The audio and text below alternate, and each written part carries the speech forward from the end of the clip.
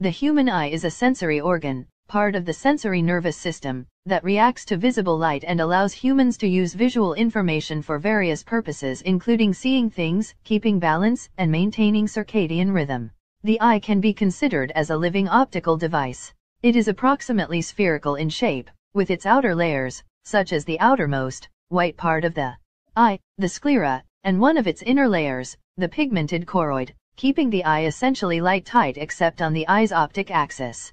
In order, along the optic axis, the optical components consist of a first lens, the cornea, the clear part of the eye, that accounts for most of the optical power of the eye and accomplishes most of the focusing of light from the outside world, then an aperture, the pupil, in a diaphragm, the iris, the colored part of the eye, that controls the amount of light entering the interior of the eye, then another lens, the crystalline lens, that accomplishes the remaining focusing of light into images, and finally a light-sensitive part of the eye, the retina, where the images fall and are processed.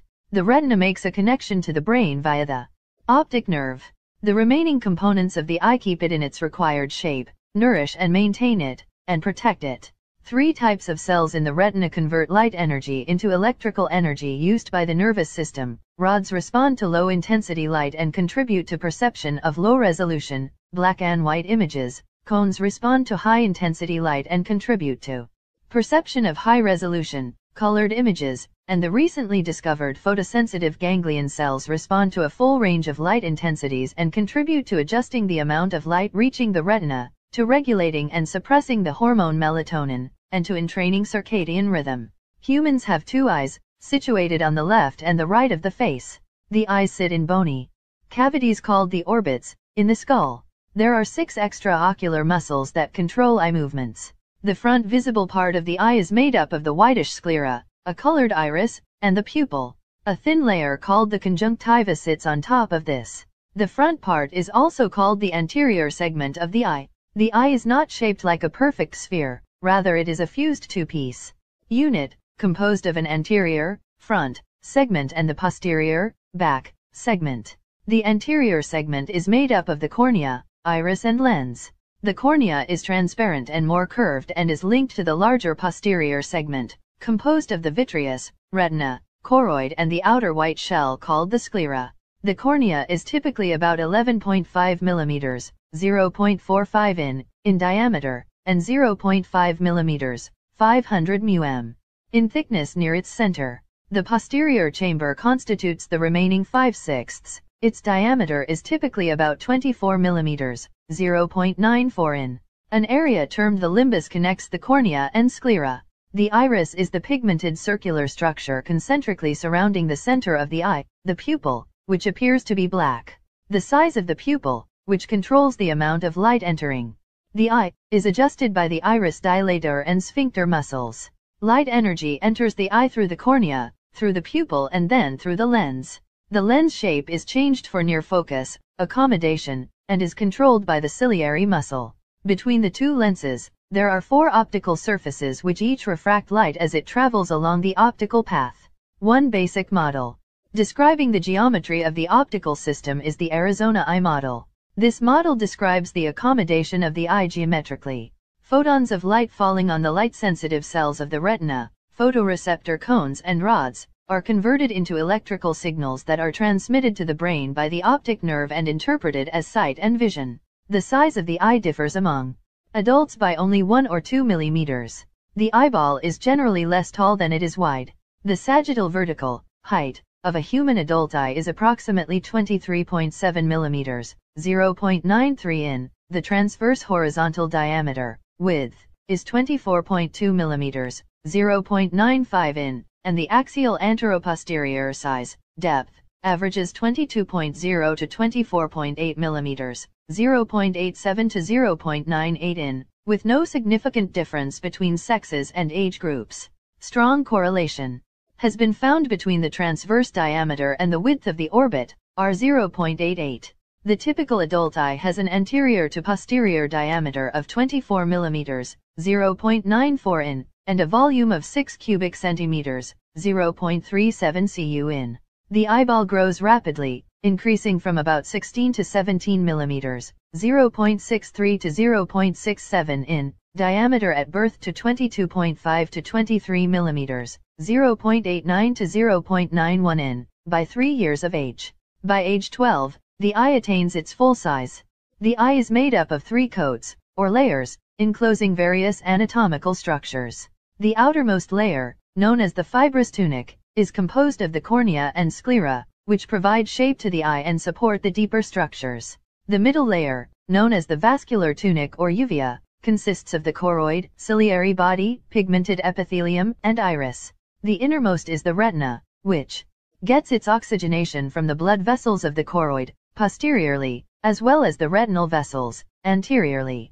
The spaces of the eye are filled with the aqueous humor anteriorly, between the cornea and lens, and the vitreous body, a jelly-like substance, behind the lens, filling the entire posterior cavity. The aqueous humor is a clear watery fluid that is contained in 2 areas, the anterior chamber between the cornea and the iris, and the posterior chamber between the iris and the lens. The lens is suspended to the ciliary body by the suspensory ligament, zonule of Zinn, made up of hundreds of fine transparent fibers which transmit muscular forces to change the shape of the lens for accommodation, focusing. The vitreous body is a clear substance composed of water and proteins, which give it a jelly-like and sticky composition. Each eye has 7 extraocular muscles located in its orbit. 6 of these muscles control the eye movements, the 7th controls the movement of the upper eyelid. The 6 muscles are 4 recti muscles, the lateral rectus, the medial rectus, the inferior rectus, and the superior rectus, and 2 oblique muscles, the inferior oblique, and the superior oblique. The 7th muscle is the levator palpebrae superioris muscle. When the muscles exert different tensions, a torque is exerted on the globe that causes it to turn, in almost pure rotation, with only about 1 mm of translation. Thus, the eye can be considered as undergoing rotations about a single point in the center of the eye. The approximate field of view of an individual human eye, measured from the fixation point, i.e., the point at which one's gaze is directed, varies by facial anatomy, but is typically 30 superior, up, limited by the brow, 45 nasal, limited by the nose, 70 inferior, down, and 100 temporal, towards the temple. For both eyes, combined, binocular vision, visual field is approximately 100 vertical and a maximum 190 horizontal.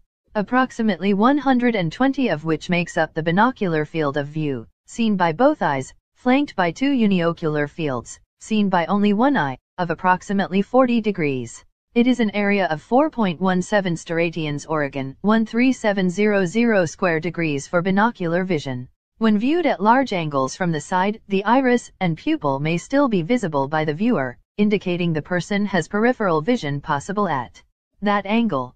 About 15 temporal and 1.5 below the horizontal is the blind spot created by the optic nerve nasally, which is roughly 7.5 high and 5.5 wide. The retina has a static contrast ratio of around 100:1, about 6.5 f-stops. As soon as the eye moves rapidly to acquire a target, SACC aids, it readjusts its exposure by adjusting the iris, which adjusts the size of the pupil. Initial dark adaptation takes place in approximately 4 seconds of profound, uninterrupted darkness. Full adaptation through adjustments in retinal rod photoreceptors is 80% complete in 30 minutes. The process is non-linear and multifaceted, so an interruption by light exposure requires restarting the dark adaptation process over again.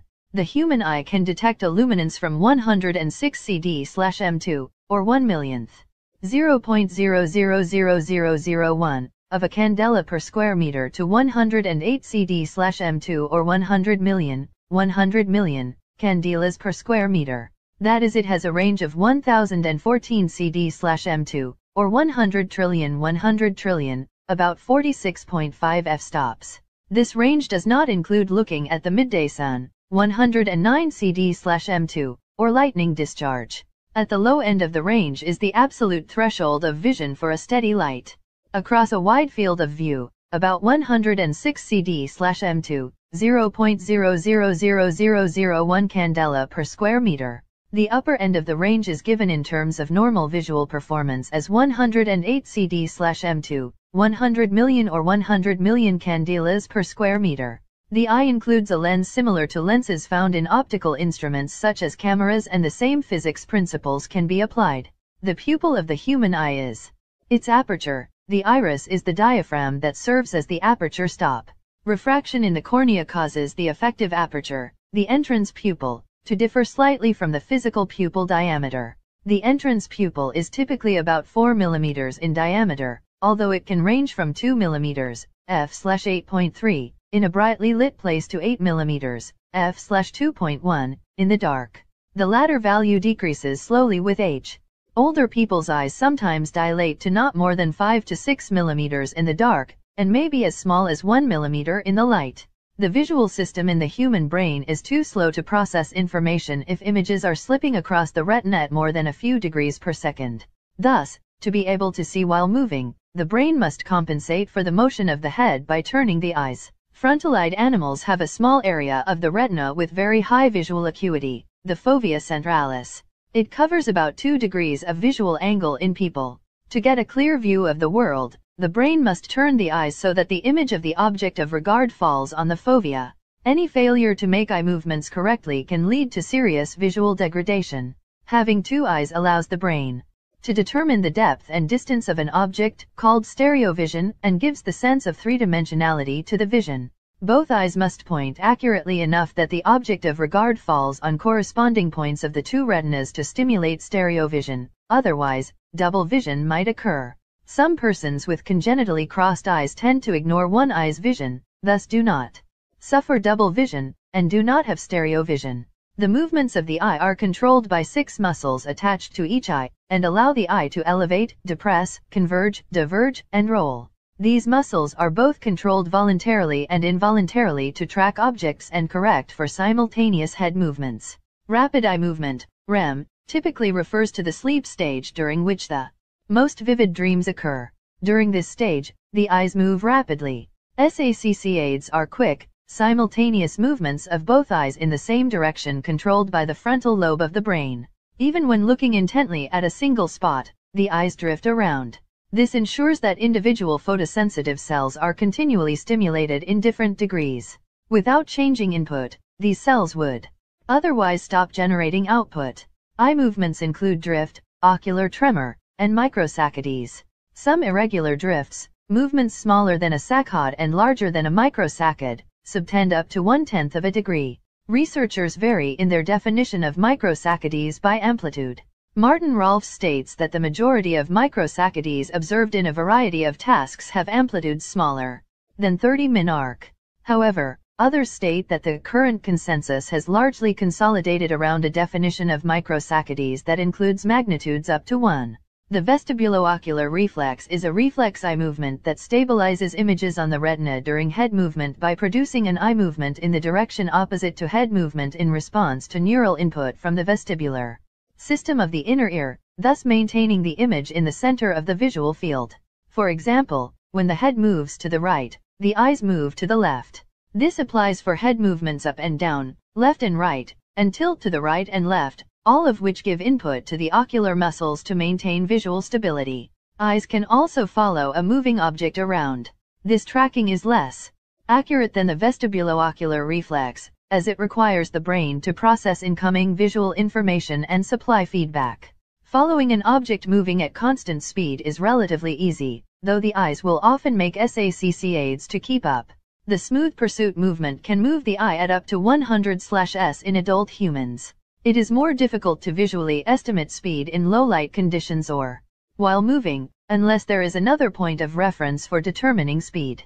The optokinetic reflex, or optokinetic nystagmus, stabilizes the image on the retina through visual feedback. It is induced when the entire visual scene drifts across the retina, eliciting eye rotation in the same direction and at a velocity that minimizes the motion of the image on the retina. When the gaze direction deviates too far from the forward heading, a compensatory saccade is induced to reset the gaze to the center of the visual field. For example, when looking out of the window at a moving train, the eyes can focus on a moving train for a short moment, by stabilizing it on the retina, until the train moves out of the field of vision. At this point, the eye is moved back to the point where it first saw the train, through a saccade. The adjustment to close-range vision involves three processes to focus an image on the retina. When a creature with binocular vision looks at an object, the eyes must rotate around a vertical axis so that the projection of the image is in the center of the retina in both eyes. To look at a nearby object, the eyes rotate towards each other, convergence, while for an object farther away they rotate away from each other, divergence. Lenses cannot refract light rays at their edges as well as closer to the center. The image produced by any lens is therefore somewhat blurry around the edges, spherical aberration. It can be minimized by screening out peripheral light rays and looking only at the better focused center. In the eye, the pupil serves this purpose by constricting while the eye is focused on nearby objects. Small apertures also give an increase in depth of field, allowing a broader range of in-focus vision. In this way the pupil has a dual purpose for near vision, to reduce spherical aberration and increase depth of field. Changing the curvature of the lens is carried out by the ciliary muscles surrounding the lens. This process is known as accommodation. Accommodation narrows the inner diameter of the ciliary body, which actually relaxes the fibers of the suspensory ligament attached to the periphery of the lens, and also allows the lens to relax into a more convex, or globular, shape. A more convex lens refracts light more strongly and focuses divergent light rays from near objects onto the retina, allowing closer objects to be brought into better focus. The human eye contains enough complexity to warrant specialized attention and care beyond the duties of a general practitioner. These specialists, or eye care professionals, serve different functions in different countries. Eye care professionals can have overlap in their patient care privileges. For example, both an ophthalmologist, MD, and optometrist, OD, are professionals who diagnose eye disease and can prescribe lenses to correct vision. Typically, only ophthalmologists are licensed to perform surgical procedures. Ophthalmologists may also specialize within a surgical area, such as cornea, cataracts, laser, retina, or oculoplastics. Eye care professionals include ocularists, ophthalmologists, optometrists, opticians, orthoptists, and vision therapists. Eye irritation has been defined as the magnitude of any stinging, scratching, burning, or other irritating sensation from the eye. It is a common problem experienced by people of all ages. Related eye symptoms and signs of irritation are discomfort, dryness, excess tearing, itchiness, grating, foreign body sensation, ocular fatigue, pain, soreness, redness, swollen eyelids, and tiredness, etc. These eye symptoms are reported with intensities from mild to severe. It has been suggested that these eye symptoms are related to different causal mechanisms, and symptoms are related to the particular ocular anatomy involved. Several suspected causal factors in our environment have been studied so far. One hypothesis is that indoor air pollution may cause eye and airway irritation. Eye irritation depends somewhat on destabilization of the outer eye tear film, i.e. the formation of dry spots on the cornea, resulting in ocular discomfort. Occupational factors are also likely to influence the perception of eye irritation. Some of these are lighting, glare and poor contrast, gaze position, reduced blink rate, limited number of breaks from visual tasking, and a constant combination of accommodation, musculoskeletal burden, and impairment of the visual nervous system. Another factor that may be related is work stress. In addition, psychological factors have been found in multivariate analyses to be associated with an increase in eye irritation among VDU users. Other risk factors, such as chemical toxins/irritants, e.g. amines, formaldehyde, acetaldehyde, acrolein, N-decane, VOX, ozone, pesticides and preservatives, allergens, etc., might cause eye irritation as well. Certain volatile organic compounds that are both chemically reactive and airway irritants may cause eye irritation. Personal factors, e.g. use of contact lenses, eye makeup, and certain medications, may also affect destabilization of the tear film and possibly result in more eye symptoms. Nevertheless, if airborne particles alone should destabilize the tear film and cause eye irritation, their content of surface active compounds must be high. An integrated physiological risk model with blink frequency, destabilization, and breakup of the eye tear film as inseparable phenomena may explain eye irritation among office workers in terms of occupational, climate, and eye-related physiological risk factors. There are two major measures of eye irritation. One is blink frequency, which can be observed by human behavior. The other measures are breakup time, tear flow, hyperemia, redness, swelling, tear fluid cytology, and epithelial damage, vital stains, etc., which are human beings' physiological reactions. Blink frequency is defined as the number of blinks per minute, and it is associated with eye irritation. Blink frequencies are individual, with mean frequencies of 2 to 3 to 20 to 30 blinks/minute, and they depend on environmental factors including the use of contact lenses, dehydration, mental activities, work conditions, room temperature, relative humidity, and illumination all influence blink frequency. Breakup time, BUT, is another major measure of eye irritation and tear film stability. It is defined as the time interval, in seconds, between blinking and rupture, but is considered to reflect the stability of the tear film as well. In normal persons, the breakup time exceeds the interval between blinks, and, therefore, the tear film is maintained. Studies have shown that blink frequency is correlated negatively with breakup time. This phenomenon indicates that perceived eye irritation is associated with an increase in blink frequency, since the cornea and conjunctiva both have sensitive nerve endings that belong to the first trigeminal branch. Other evaluating methods, such as hyperemia, cytology, etc., have increasingly been used to assess eye irritation. There are other factors that are related to eye irritation as well. Three major factors that influence the most are indoor air pollution, contact lenses, and gender differences. Field studies have found that the prevalence of objective eye signs is often significantly altered among office workers in comparisons with random samples of the general population.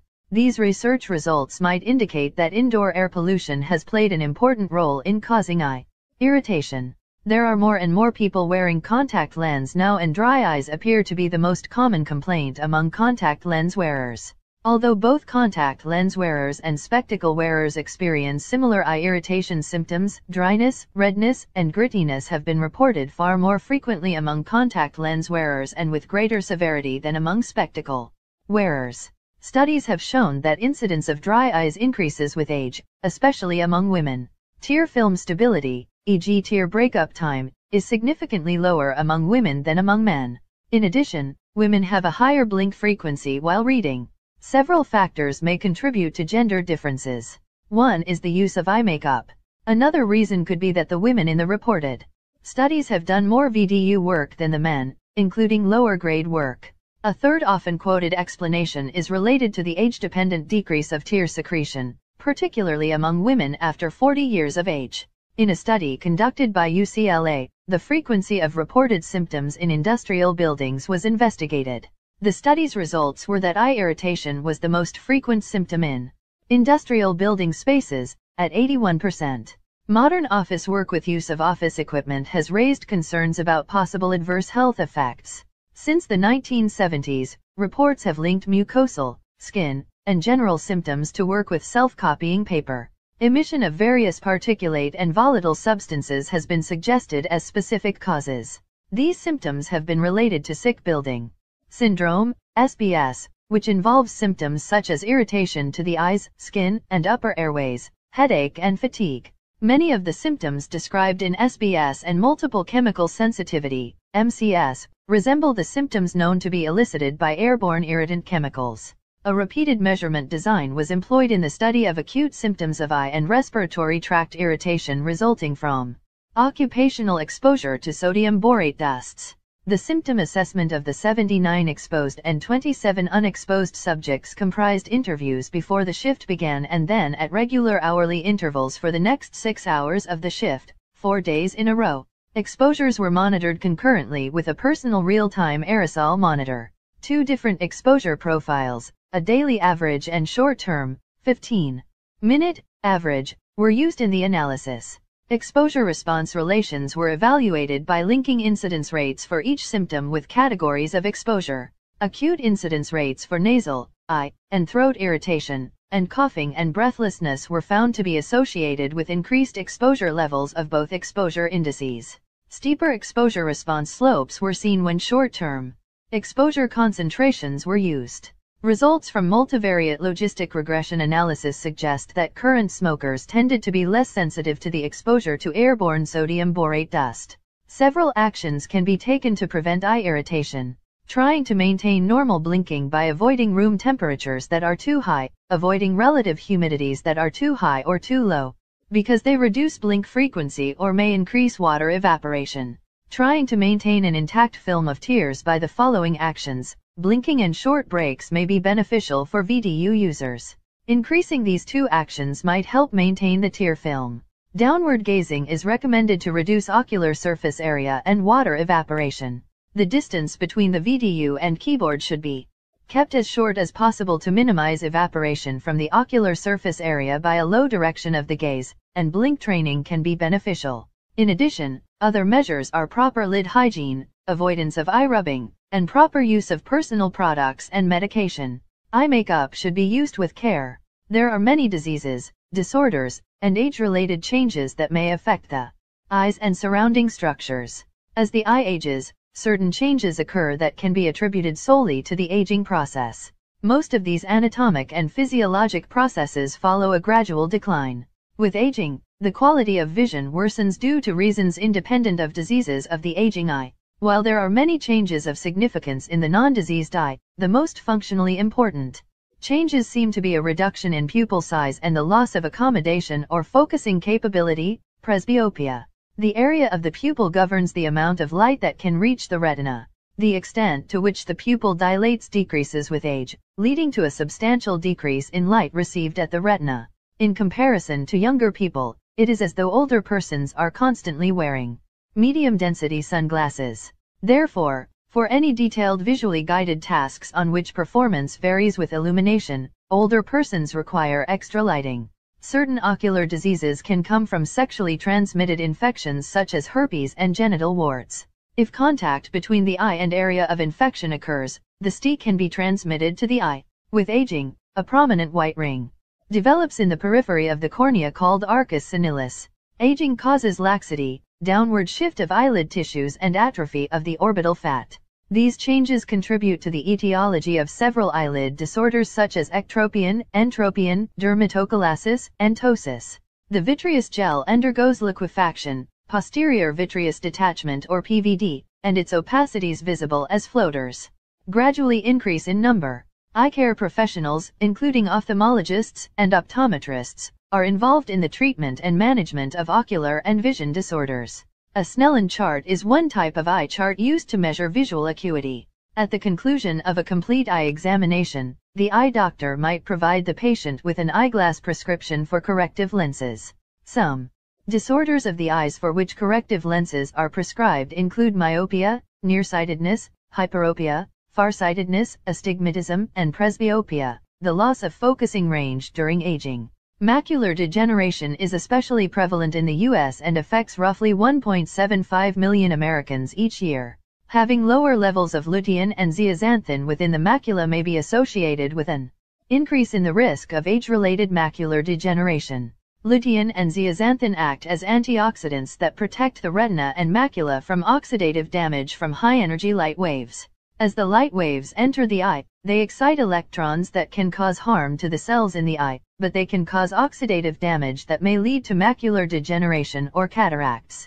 Lutein and zeaxanthin bind to the electron-free radical and are reduced, rendering the electron safe. There are many ways to ensure a diet rich in lutein and zeaxanthin, the best of which is to eat dark green vegetables including kale, spinach, broccoli, and turnip greens. Nutrition is an important aspect of the ability to achieve and maintain proper eye health. Lutein and zeaxanthin are two major carotenoids, found in the macula of the eye, that are being researched to identify their role in the pathogenesis of eye disorders such as age-related macular degeneration and cataracts. Human eyes, particularly the iris and its color, and the area surrounding the eye, lids, lashes, brows, have long been a key component of physical attractiveness. Eye contact plays a significant role in human nonverbal communication. A prominent limbal ring, dark ring around the iris of the eye, is considered attractive. Additionally, long and full eyelashes are coveted as a sign of beauty and are considered an attractive facial feature.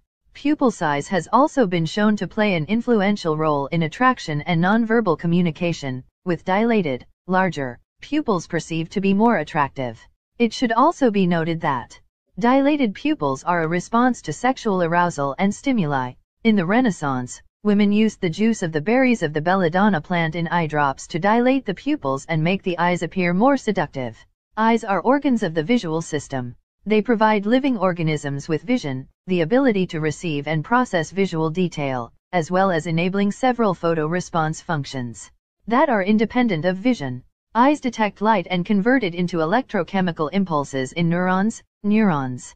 In higher organisms, the eye is a complex optical system which collects light from the surrounding environment, regulates its intensity through a diaphragm, focuses it through an adjustable assembly of lenses to form an image, converts this image into a set of electrical signals, and transmits these signals to the brain through complex neural pathways that connect the eye via the optic nerve to the visual cortex and other areas of the brain.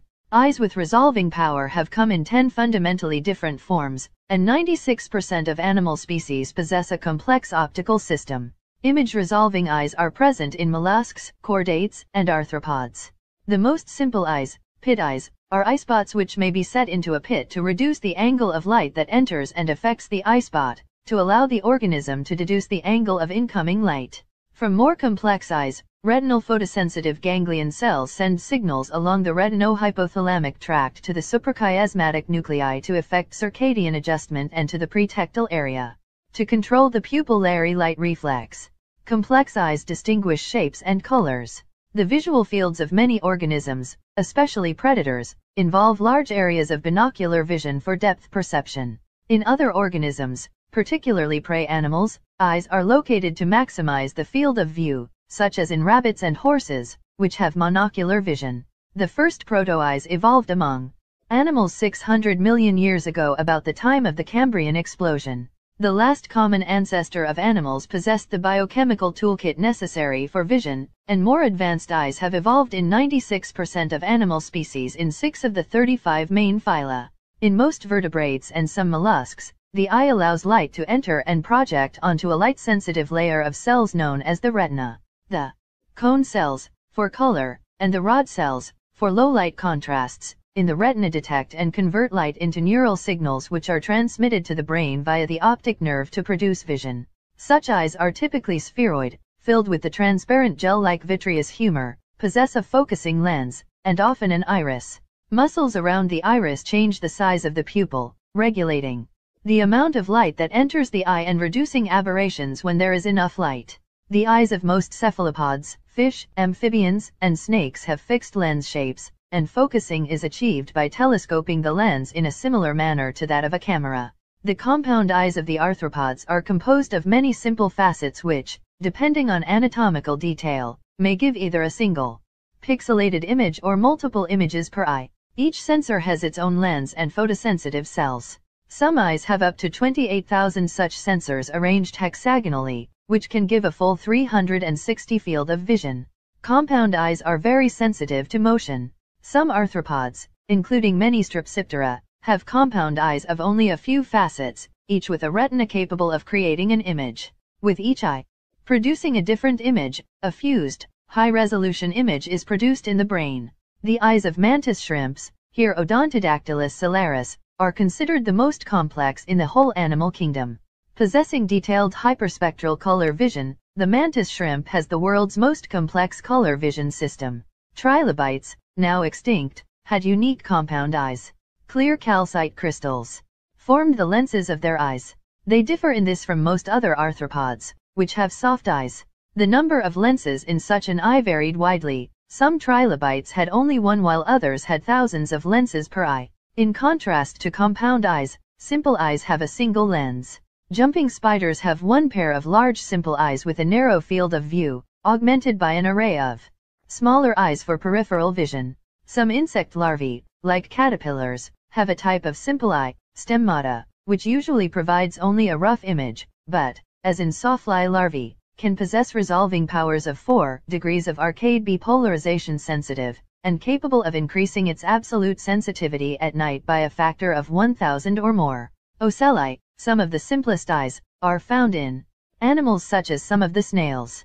They have photosensitive cells but no lens or other means of projecting an image onto those cells. They can distinguish between light and dark but no more, enabling them to avoid direct sunlight. In organisms dwelling near deep-sea vents, Compound eyes are adapted to see the infrared light produced by the hot vents, allowing the creatures to avoid being boiled alive. There are 10 different eye layouts. Indeed, every technological method of capturing an optical image commonly used by human beings, with the exceptions of zoom and Fresnel lenses, occur in nature. Eye types can be categorized into simple eyes, with one concave photoreceptive surface, and compound eyes, which comprise a number of individual lenses laid out on a convex surface. Simple does not imply a reduced level of complexity or acuity. Indeed, any eye type can be adapted for almost any behavior or environment. The only limitations specific to eye types are that of resolution. The physics of compound eyes prevents them from achieving a resolution better than one. Also, superposition eyes can achieve greater sensitivity than apposition eyes, so are better suited to dark-dwelling creatures.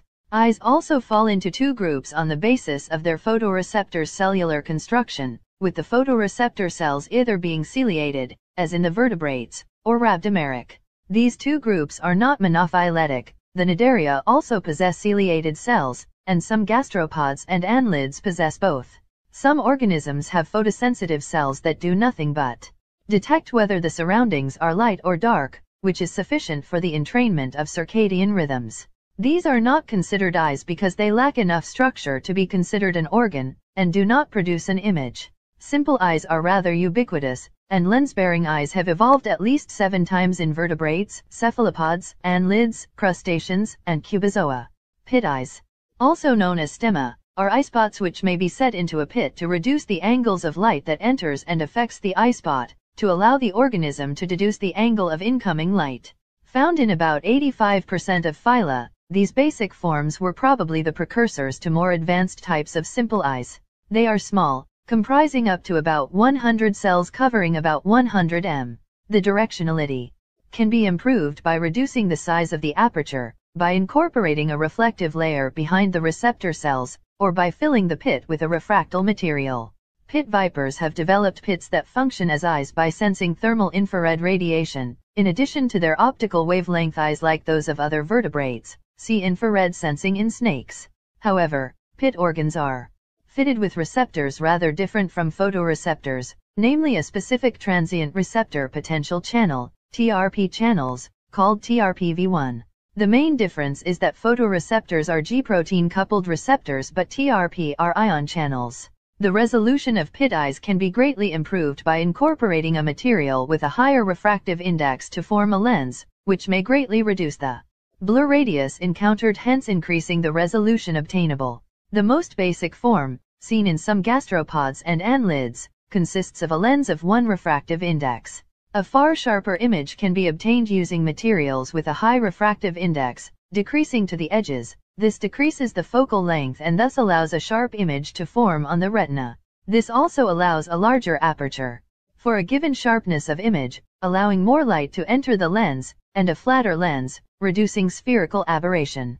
Such a non-homogeneous lens is necessary for the focal length to drop from about 4 times the lens radius, to 2.5 radii. Heterogeneous eyes have evolved at least 9 times, 4 or more times in gastropods, once in the copepods, once in the annelids, once in the cephalopods, and once in the chitons, which have aragonite lenses. No extant aquatic organisms possess homogeneous lenses. Presumably the evolutionary pressure for a heterogeneous lens is great enough for this stage to be quickly outgrown.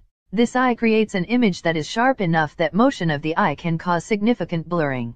To minimize the effect of eye motion while the animal moves, most such eyes have stabilizing eye muscles. The ocelli of insects bear a simple lens, but their focal point usually lies behind the retina. Consequently, those cannot form a sharp image. Ocelli, pit-type eyes of arthropods, blur the image across the whole retina, and are consequently excellent at responding to rapid changes in light intensity across the whole visual field. This fast response is further accelerated by the large nerve bundles which rush the information to the brain.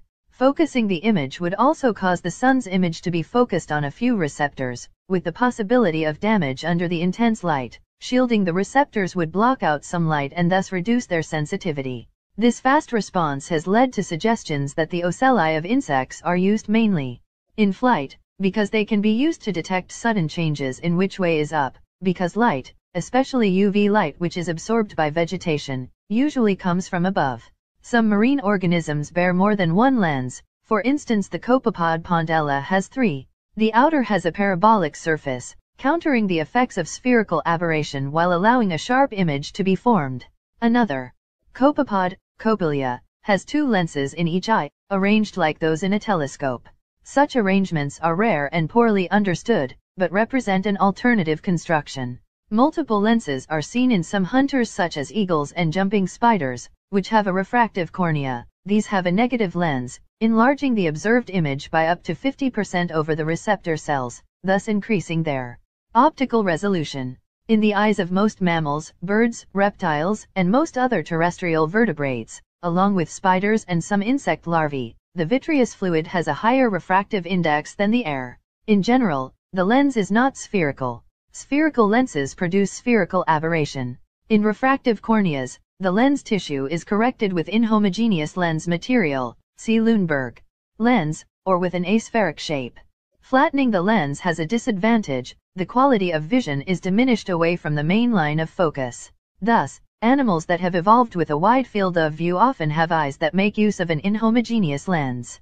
As mentioned above, a refractive cornea is only useful out of water. In water, there is little difference in refractive index between the vitreous fluid and the surrounding water. Hence creatures that have returned to the water, penguins and seals, for example, lose their highly curved cornea and return to lens-based vision. An alternative solution, borne by some divers, is to have a very strongly focusing cornea. An alternative to a lens is to line the inside of the eye with mirrors, and reflect the image to focus at a central point. The nature of these eyes means that if one were to peer into the pupil of an eye, one would see the same image that the organism would see, reflected back out.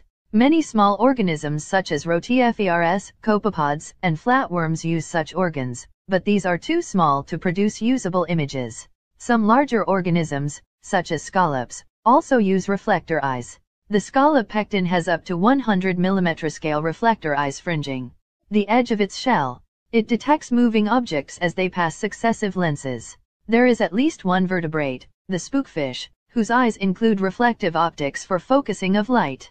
Each of the 2 eyes of a spookfish collects light from both above and below. The light coming from above is focused by a lens, while that coming from below, by a curved mirror composed of many layers of small reflective plates made of guanine crystals. A compound eye may consist of thousands of individual photoreceptor units or ommatidia, ommatidium, singular. The image perceived is a combination of inputs from the numerous ommatidia, individual eye units, which are located on a convex surface, thus pointing in slightly different directions. Compared with simple eyes, compound eyes possess a very large view angle, and can detect fast movement and, in some cases, the polarization of light. Because the individual lenses are so small, the effects of diffraction impose a limit on the possible resolution that can be obtained, assuming that they do not function as phased arrays. This can only be countered by increasing lens size and number. To see with a resolution comparable to our simple eyes, humans would require very large compound eyes, around 11 meters, 36 feet, in radius. Compound eyes fall into 2 groups: apposition eyes, which form multiple inverted images, and superposition eyes, which form a single erect image. Compound eyes are common in arthropods, annelids, and some bivalved mollusks. Compound eyes in arthropods grow at their margins by the addition of new ommatidia. Apposition eyes are the most common form of eyes and are presumably the ancestral form of compound eyes. They are found in all arthropod groups, although they may have evolved more than once within this phylum. Some annelids and bivalves also have apposition eyes. They are also possessed by Limulus, the horseshoe crab, and there are suggestions that other chelicerates developed their simple eyes by reduction from a compound starting point. Some caterpillars appear to have evolved compound eyes from simple eyes in the opposite fashion. Apposition eyes work by gathering a number of images, one from each eye, and combining them in the brain, with each eye typically contributing a single point of information. The typical apposition eye has a lens focusing light from one direction on the rhabdom, while light from other directions is absorbed by the dark wall of the ommatidium. The second type is named the superposition eye. The superposition eye is divided into 3 types: refracting, reflecting, and parabolic superposition. The refracting superposition eye has a gap between the lens and the rhabdom, and no side wall. Each lens takes light at an angle to its axis and reflects it to the same angle on the other side. The result is an image at half the radius of the eye, which is where the tips of the rhabdoms are. This type of compound eye, for which a minimal size exists below which effective superposition cannot occur, is normally found in nocturnal insects, because it can create images up to 1,000 times brighter than equivalent apposition eyes, though at the cost of reduced resolution. In the parabolic superposition compound eye type, seen in arthropods such as mayflies, the parabolic surfaces of the inside of each facet focus light from a reflector to a sensor array. Long-bodied decapod crustaceans such as shrimp, prawns, crayfish, and lobsters are alone in having reflecting superposition eyes, which also have a transparent gap but use corner mirrors instead of lenses. This eye type functions by refracting light, then using a parabolic mirror to focus the image. It combines features of superposition and apposition eyes. Another kind of compound eye, found in males of order Strepsiptera, employs a series of simple eyes having one opening that provides light for an entire image-forming retina. Several of these eyelets together form the Strepsipteran compound eye, which is similar to the schizochrol compound eyes of some trilobites. Because each eyelet is a simple eye, it produces an inverted image. Those images are combined in the brain to form one unified image. Because the aperture of an eyelet is larger than the facets of a compound eye, this arrangement allows vision under low light levels. Good flyers such as flies or honeybees, or prey-catching insects such as praying mantis or dragonflies, have specialized zones of ommatidia organized into a fovea area which gives acute vision. In the acute zone, the eyes are flattened and the facets larger. The flattening allows more ommatidia to receive light from a spot and therefore higher resolution. The black spot that can be seen on the compound eyes of such insects, which always seems to look directly at the observer, is called a pseudopupil. This occurs because the ommatidia which one observes head-on, along their optical axis, absorb the incident light, while those to one side reflect it. There are some exceptions from the types mentioned above. Some insects have a so-called single-lens compound eye, a transitional type which is something between a superposition type of the multi-lens compound eye and the single-lens eye found in animals with simple eyes. Then there is the mysid shrimp, Dioptromyces paucispinosa. The shrimp has an eye of the refracting superposition type. In the rear behind this in each eye there is a single large facet that is 3 times in diameter the others in the eye, and behind this is an enlarged crystalline cone. This projects an upright image on a specialized retina. The resulting eye is a mixture of a simple eye within a compound eye. Another version is a compound eye often referred to as pseudo-faceted, as seen in Scutigera. This type of eye consists of a cluster of numerous ommatidia on each side of the head, organized in a way that resembles a true compound eye. The body of Ophiocoma wentii, a type of brittle star, is covered with ommatidia, turning its whole skin into a compound eye. The same is true of many chitons. The tube feet of sea urchins contain photoreceptor proteins, which together act as a compound eye. They lack screening pigments, but can detect the directionality of light by the shadow cast by its opaque body. The ciliary body is triangular in horizontal section and is coated by a double layer, the ciliary epithelium. The inner layer is transparent and covers the vitreous body, and is continuous from the neural tissue of the retina. The outer layer is highly pigmented, continuous with the retinal pigment epithelium, and constitutes the cells of the dilator muscle. The vitreous is the transparent, colorless, gelatinous mass that fills the space between the lens of the eye and the retina lining the back of the eye. It is produced by certain retinal cells. It is of rather similar composition to the cornea, but contains very few cells, mostly phagocytes which remove unwanted cellular debris in the visual field, as well as the hyalurocytes of polish of the surface of the vitreous, which reprocess the hyaluronic acid. No blood vessels, and 98 to 99% of its volume is water, as opposed to 75% in the cornea, with salts, sugars, vitrosin, a type of collagen, a network of collagen type 2 fibers with the mucopolysaccharide hyaluronic acid, and also a wide array of proteins in micro amounts. Amazingly, with so little solid matter, it tautly holds the eye. Photoreception is phylogenetically very old, with various theories of phylogenesis. The common origin, monophyly, of all animal eyes is now widely accepted as fact. This is based upon the shared genetic features of all eyes, that is, all modern eyes, varied as they are, have their origins in a proto-eye believed to have evolved some 650 to 600 million years ago, and the PAX6 gene is considered a key factor in this. The majority of the advancements in early eyes are believed to have taken only a few million years to develop, since the first predator to gain true imaging would have touched off an arms race among all species that did not flee the photopic environment. Prey animals and competing predators alike would be at a distinct disadvantage without such capabilities and would be less likely to survive and reproduce. Hence multiple eye types and subtypes developed in parallel, except those of groups, such as the vertebrates, that were only forced into the photopic environment at a late stage. Eyes in various animals show adaptation to their requirements.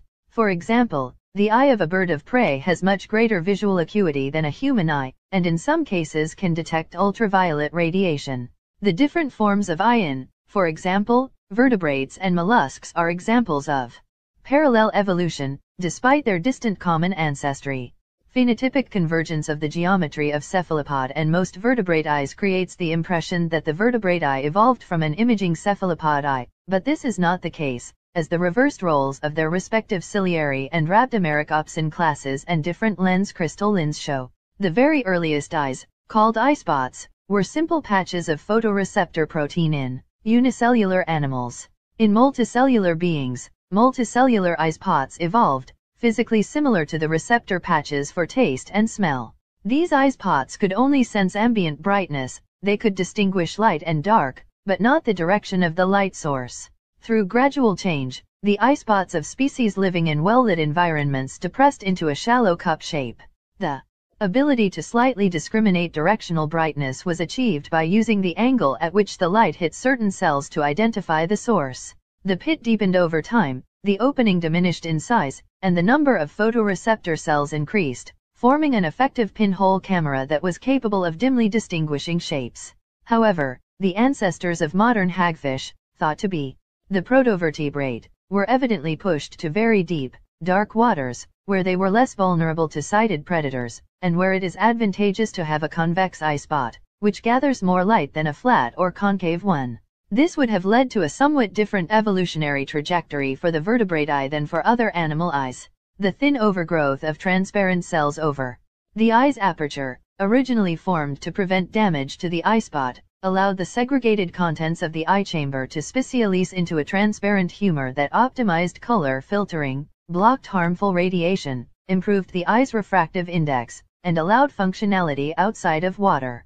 The transparent protective cells eventually split into two layers, with circulatory fluid in between that allowed wider viewing angles and greater imaging resolution, and the thickness of the transparent layer gradually increased, in most species with the transparent crystalline protein. The gap between tissue layers naturally formed a biconvex shape, an optimally ideal structure for a normal refractive index. Independently, a transparent layer and a non-transparent layer split forward from the lens, the cornea and iris. Separation of the forward layer again formed a humor, the aqueous humor. This increased refractive power and again eased circulatory problems.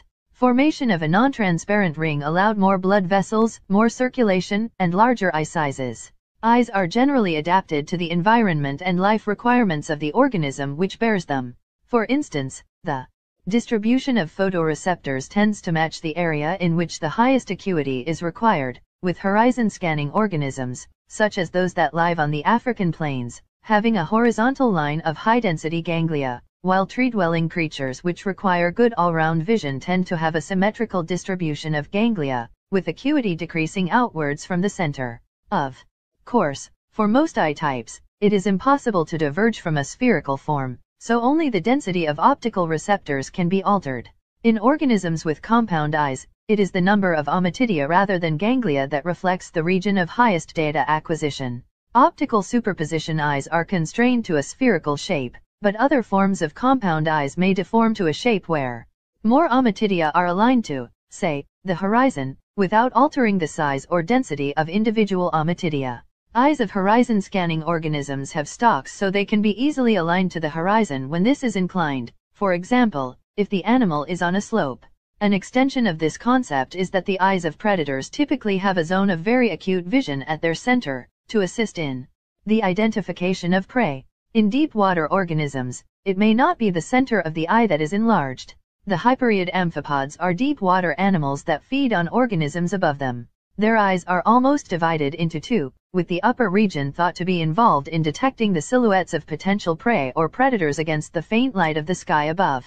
Accordingly, deeper water hyperiids, where the light against which the silhouettes must be compared is dimmer, have larger upper eyes, and may lose the lower portion of their eyes altogether. In the giant Antarctic isopod Glyptonotus, a small ventral compound eye is physically completely separated from the much larger dorsal compound eye. Depth perception can be enhanced by having eyes which are enlarged in one direction.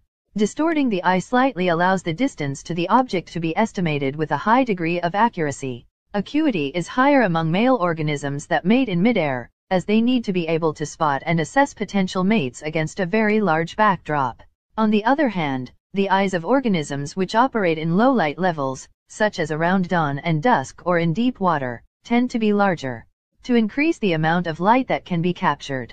It is not only the shape of the eye that may be affected by lifestyle. Eyes can be the most visible parts of organisms, and this can act as a pressure on organisms to have more transparent eyes at the cost of function. Eyes may be mounted on stalks to provide better all-round vision, by lifting them above an organism's carapace. This also allows them to track predators or prey without moving the head. Visual acuity, or resolving power, is the ability to distinguish fine detail and is the property of cone cells. It is often measured in cycles per degree, CPD, which measures an angular resolution, or how much an eye can differentiate one object from another in terms of visual angles. Resolution in CPD can be measured by bar charts of different numbers of white/black stripe cycles. For example, if each pattern is 1.75 centimeters wide and is placed at 1 m distance from the eye, it will subtend an angle of 1 degree, so the number of white/black bar pairs on the pattern will be a measure of the cycles per degree of that pattern. The highest such number that the eye can resolve as stripes, or distinguish from a gray block, is then the measurement of visual acuity of the eye. For a human eye with excellent acuity, the maximum theoretical resolution is 50 cpd, 1.2 arcminute per line pair, or a 0.35 mm line pair, at 1 m. A rat can resolve only about 1 to 2 cpd. A horse has higher acuity through most of the visual field of its eyes than a human has, but does not match the high acuity of the human eye's central fovea region. Spherical aberration limits the resolution of a 7 mm pupil to about 3 arcminutes per line pair. At a pupil diameter of 3 mm, the spherical aberration is greatly reduced, resulting in an improved resolution of approximately 1.7 arcminutes per line pair. A resolution of 2 arcminutes per line pair, equivalent to a 1 arcminute gap in an optotype, corresponds to 20/20ths normal vision in humans. However, in the compound eye, the resolution is related to the size of individual ommatidia and the distance between neighboring ommatidia. Physically, these cannot be reduced in size to achieve the acuity seen with single-lensed eyes as in mammals. Compound eyes have a much lower acuity than vertebrate eyes. Color vision is the faculty of the organism to distinguish lights of different spectral qualities. All organisms are restricted to a small range of electromagnetic spectrum. This varies from creature to creature, but is mainly between wavelengths of 400 and 700 nanometers. This is a rather small section of the electromagnetic spectrum, probably reflecting the submarine evolution of the organ. Water blocks out all but 2 small windows of the M spectrum, and there has been no evolutionary pressure among land animals to broaden this range. The most sensitive pigment, rhodopsin, has a peak response at 500 nanometers. Small changes to the gene's coding for this protein can tweak the peak response by a few nm. Pigments in the lens can also filter incoming light, changing the peak response. Many organisms are unable to discriminate between colors, seeing instead in shades of gray. Color vision necessitates a range of pigment cells which are primarily sensitive to smaller ranges of the spectrum. In primates, geckos, and other organisms, these take the form of cone cells, from which the more sensitive rod cells evolved. Even if organisms are physically capable of discriminating different colors, this does not necessarily mean that they can perceive the different colors. Only with behavioral tests can this be deduced. Most organisms with color vision can detect ultraviolet light. This high-energy light can be damaging to receptor cells. With a few exceptions, snakes, placental mammals, Most organisms avoid these effects by having absorbent oil droplets around their cone cells. The alternative, developed by organisms that had lost these oil droplets in the course of evolution, is to make the lens impervious to UV light. This precludes the possibility of any UV light being detected, as it does not even reach the retina. The retina contains two major types of light-sensitive photoreceptor cells used for vision, the rods and the cones. Rods cannot distinguish colors, but are responsible for low-light, scotopic, monochrome, black and white vision. They work well in dim light as they contain a pigment, rhodopsin, visual purple, which is sensitive at low light intensity, but saturates at higher, photopic, intensities. Rods are distributed throughout the retina, but there are none at the fovea and none at the blind spot. Rod density is greater in the peripheral retina than in the central retina. Cones are responsible for color vision. They require brighter light to function than rods require. In humans, there are three types of cones: maximally sensitive to long wavelength, medium wavelength, and short wavelength light, often referred to as red, green, and blue, respectively, though the sensitivity peaks are not actually at these colors.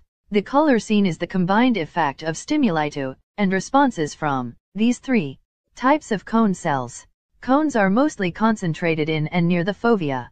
Only a few are present at the sides of the retina. Objects are seen most sharply in focus when their images fall on the fovea, as when one looks at an object directly. Cone cells and rods are connected through intermediate cells in the retina to nerve fibers of the optic nerve. When rods and cones are stimulated by light, they connect through adjoining cells within the retina to send an electrical signal to the optic nerve fibers. The optic nerves send off impulses through these fibers to the brain. The pigment molecules used in the eye are various, but can be used to define the evolutionary distance between different groups, and can also be an aid in determining which are closely related, although problems of convergence do exist. Opsins are the pigments involved in photoreception. Other pigments, such as melanin, are used to shield the photoreceptor cells from light leaking in from the sides. The opsin protein group evolved long before the last common ancestor of animals, and has continued to diversify since. There are two types of opsin involved in vision: C-opsins, which are associated with ciliary-type photoreceptor cells, and R-opsins, associated with rhabdomeric photoreceptor cells. The eyes of vertebrates usually contain ciliary cells with C-opsins, and, bilaterian, invertebrates have rhabdomeric cells in the eye with R-opsins. However, some ganglion cells of vertebrates express R-opsins, suggesting that their ancestors used this pigment in vision, and that remnants survive in the eyes. Likewise, C-opsins have been found to be expressed in the brain of some invertebrates. They may have been expressed in ciliary cells of larval eyes, which were subsequently resorbed into the brain on metamorphosis to the adult form. C-opsins are also found in some derived bilaterian invertebrate eyes, such as the pallial eyes of the bivalve mollusks. However, the lateral eyes, which were presumably the ancestral type for this group, if eyes evolved once there, always use R-opsins. Cnidaria, which are an outgroup to the taxa mentioned above, express C-opsins, but R-opsins are yet to be found in this group. Incidentally, the melanin produced in the cnidaria is produced in the same fashion as that in vertebrates, suggesting the common descent of this pigment. Suggesting the